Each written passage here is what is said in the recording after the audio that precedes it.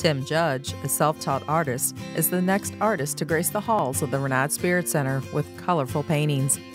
Tim took up painting 3 years ago after retiring and has been enjoying it ever since. I kind of like the be able to create something on my own. It's almost like you're in your own world, and so the product that you finally come out with is yours. I like what inspires me about it. It's also is the way I paint. It's not a micro, or I say a hyper realist photographic type of a painting. You can see that a human being has painted it, so it adds kind of a humanistic aspect to the picture itself. I like that too. I'm not a professional.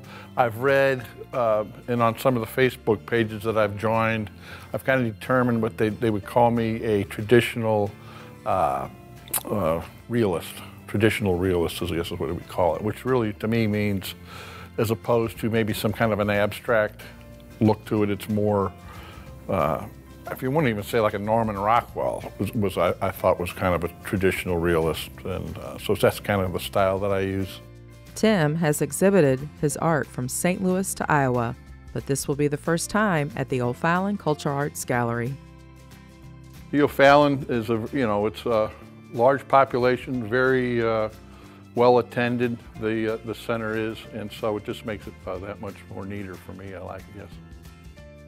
Tim's exhibit will be on display through July 20th at the O'Fallon Cultural Arts Gallery, located in the Renard Spirit Center at 2650 Tri-Sport Circle.